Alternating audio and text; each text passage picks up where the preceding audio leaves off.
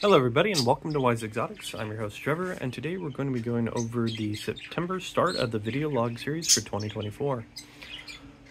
To just kind of give an intro, I do a good, bad, what's going on within the collection, kind of just to update, because I review and check this myself later to see what's going on and things I need to check on as I notice within the video. So there is a Labor Day sale going on currently. Feel free to contact me on any of the socials that I have posted in community, mainly on Instagram, so it's a little easier for me to chat there. All the plants are doing really well since I've added in the spider farmer light. No issues with them, no scorching, no damage. In fact, Taffy's been putting on like 2 to 3 leaves since I did that, so Taffy's really happy.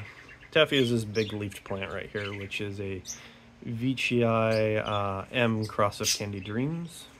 No, Maraud X Lowland. MX Candy Dreams is VCI A. So VCI B is Maraud cross with Lowland, then cross with Candy Dreams. The Lowland is why I get such big leaves and grows pretty fast. My little bee is doing quite well, and it also pushed another healthy leaf right there. It's the one next to Pink Candy, or what Pink Candy's sitting in. Pink Candy is VCI Barrio Pink Candy, or BE4096 number 1. Number 2, which is in Japan, and I've been talking to the owner, is actually called VCI Barrio Candy Striped 4096. So there is a difference, even just wording, because there's only 2 within the 4096 Grex. One is Pink Candy, one is Candy Striped. So that was some interesting thing to look at. They're very different. Pink Candy is a lot pinker and a lot more flared, where its sibling kind of reminds you of Jeff Wong. Very tall, kind of K-neck with a lot of stripes and edges, almost like a bronze gold. It's very pretty. So there's that. Let's go into the bad news. So far, if you remember, I have Rafflegiana, that red one right there, the big raff looking thing. It is Viking X Rafflegiana number 1. Number 2 was damaged, even though it was sitting right next to it. I don't know what occurred. Basically, it got scorched or stressed or something. It started to recover and then came back. Actually, I think, yeah, that's number 1. I can see its tag here. So number 2 is Rest in Peace. I don't know why, but it did not recover. It started to and then rebounded. If you check down here, the 2 Josh siblings, which is this one and that one used to be in that spot, so I shifted it over there. Its leaves got cooked. I don't know why. It again got super stressed. I don't know if it's temperature or too cold, too hot, too intensive light, too little light. I don't know. This has occurred several times, and within a group of plants, it'll be like the one here or the one there. It'll be random. I can't figure it out. But the ones that are here are still doing fine next to it. Even their siblings are totally fine, so I'm not sure. It really makes me ponder and question what's going on with some of them. So I know that I've talked to people that when there are heat waves occur, a lot of their hybrids tend to stress out more than the pure species. So in my opinion, I've found more pure species to be hardier in heat waves for me, such as like when I had a hot day, it was like 111 one year. My Diabolic came through it fine, even up to 96, no issues, as long as I cooled the area around it at night down to like 70 or 60s. It pushed through. It didn't stress, it didn't freak out. Now it gave me smaller traps, but it kept doing progressive growth. So there's that. Another thing I'd like to talk about variegation. So the darker variegated plants, everybody calls black variegation, is actually a really dark red. And I can prove that I proved that on several occasions with the Black Miracle hybrids. Basically, it is when you breed it out, it makes it less dark, so it fades from a really dark black red to basically a brighter dark red. It's a very interesting trait, but it is not actually a black pigmentation, it actually is a red pigmentation so far that I can tell.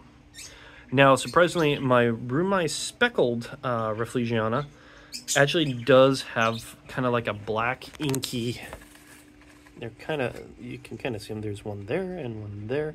It does get it. I did snag and put some of those cuttings of the basils in plenty of people's orders, so I'm all out of them. But that one basil's like crazy, so when it has basils again, I'll let you all know.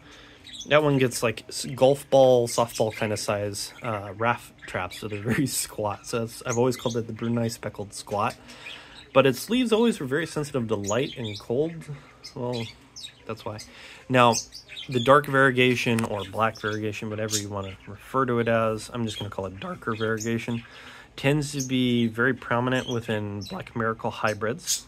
So you have a good chance of those having it. If you actually are looking for some, I think my friend Mike's Little Oasis on Instagram does have some still. I know he's got a bunch of seedlings going on.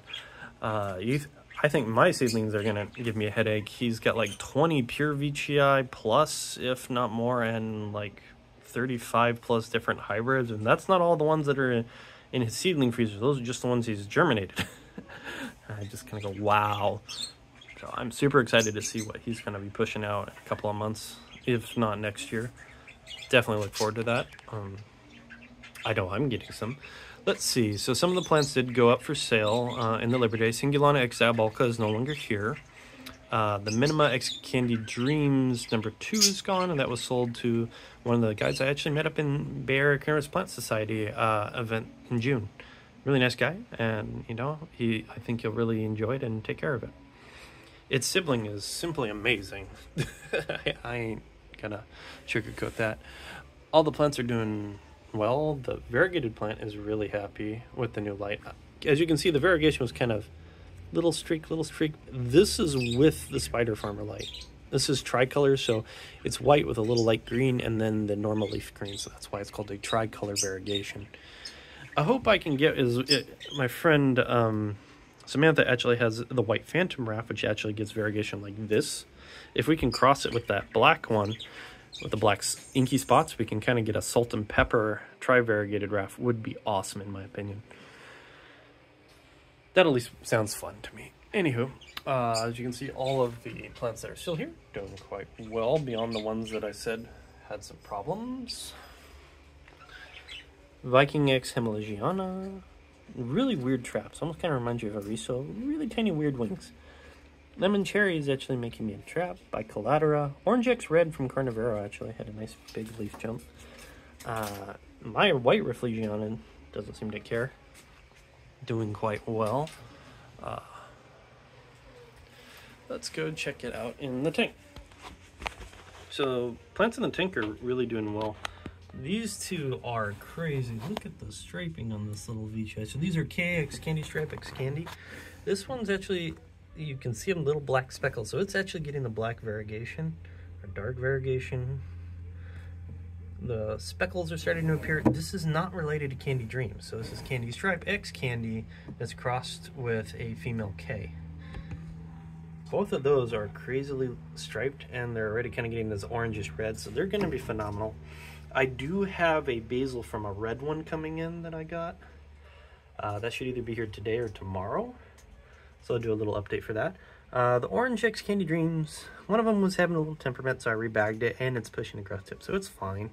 Here are some of the cute little sundews that I got in a recent trade with Bay Area Botanicals.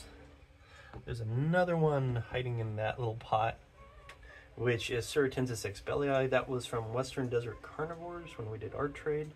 He's the one who sent me the Clipieta from BE. But all the plants are doing well.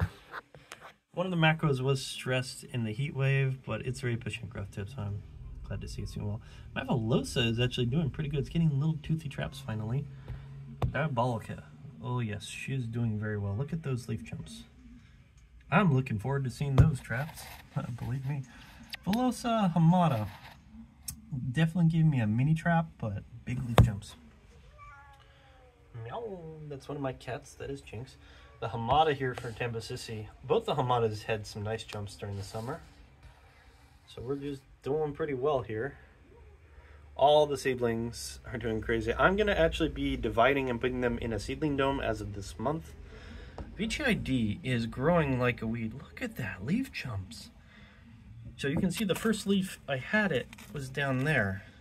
It was very tiny. Then it got that, now it's getting that. That is probably the fastest leaf jump on a little VGI I've ever seen in my collection. I mean, you can see they're all pretty progressive. They don't usually do super crazy jumps. It's crazy. Now, I've had some people tell me that his red stripes down the middle is a type of variegation on some leaves, but I'm kind of divided on that myself because I've seen it appear and disappear on certain species. Some species have it, some don't. It's really weird to say. So these are 4 from Samantha. She's the only one to my knowledge that originally had it. One of them she sent to Mike, who then sent it to me through random butterfly effect. These are Pink X Barrio number 2. Nice red ones, as you can already see. So this was my first one from Samantha that she sent as a freebie. Really nice of her. Then I got this one from Mike, and with those 2. And then I just got these 2. These both have confirmed stripes. I can see them. They're really nice.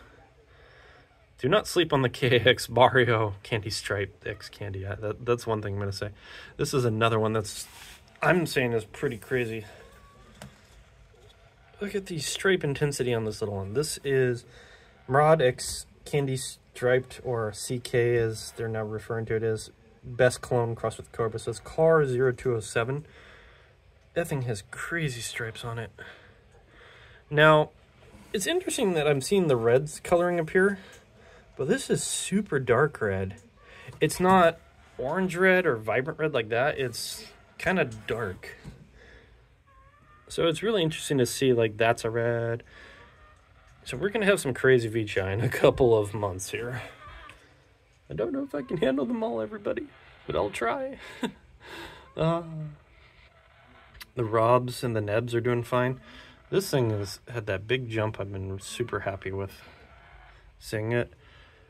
Again, Pudica doing fine. Actually popped its new trap yesterday. As you can see, it really likes to push the traps outside and down, and I have to physically move them near other pots or they try to burrow. Nothing in the roots yet. I've been checking. Nothing there, but all the seedlings doing crazy. So from that white tag to the right, those 3 are Ritz X Barrio number 2 from Cross Exotics, and then from that white tag, those 4 to the left are the JF001 Yellow Parastone crossed with Brown Saracen that was crossed with Mrod Striped X Candy Stripe. Some crazy genetics in those. Some of those are actually changing color already. So I'm going to divide those out. I'm going to sell maybe some of the larger ones and just try to make some room within the seedling dome. So I'll keep you all appraised of that. I know a bunch of you are really hoping to snag one. There are plenty, believe me. I'm gonna do it to where I sell each one for $25 individually, but if you want to buy 3, there'll be a discount and it'll be just $60. So instead of $75, it'll be $5 off of each one individually, or $15 off basically.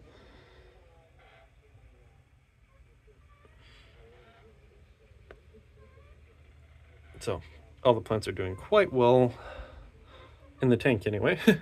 No issues. Sumatrana actually did pop its new trap. I've been really happy to grow Sumatrana. Look at those stripes on this thing. Actually, I think it got more stripes since the last time I took a photo of it. Wow. Because it had stripes, but not that crazy on the lower lip. So does that mean it actually developed more stripes over time? And just like a week after it popped. That's amazing. I love this Palawanensis stripes. This one I'm debating, but I have that one I have plans for, so no worries. Let's see if we go back over to the main area. I don't know if I showed it, but I did also get a Pingicula, so it's hiding in here with number 42 from Red Leaf Exotics, which is that plant. Not the crazy little red VCI. That's my VCI A, or one of the 2 A's. I keep forgetting I have a second one now. I'm going to probably be dividing the yellow A out after it's pushed a new leaf, once that's doing well. Let's see, the dual leaf finally pushed its new leaf out. It is developing, it looks like one of the 2 nodes, so we'll see how that goes, and I'll keep everybody appraised of that. Might do a mini update on that. Minnox Candy Dreams there. Look at that new trap. That thing is phenomenal. Do not sit on those do not wait to grab one of those if you can, because those are basically literally like mini Candy Dreams. I think from what I saw of James or Propagate the Cities, Some crazy ones look like Canyon Dreams, if not better. Like more intense reds, more speckles, more... They get like a black stripe with the red and yellow stripes. As I think this one's even shown that. Its sibling had it too, so that'll be crazy. Anywho, I hope everybody's doing well. If you have any questions, comments, concerns, feel free to post. If you want to chat with me or you need help with your setup, again, you can post here, or if you need to talk and or share pictures, please go to Instagram and I can chat with you and help you figure out what's going on, and we can try to do a game plan on your setup. Best regards, everybody. Hope you're doing well, and happy Labor Day. Trevor out.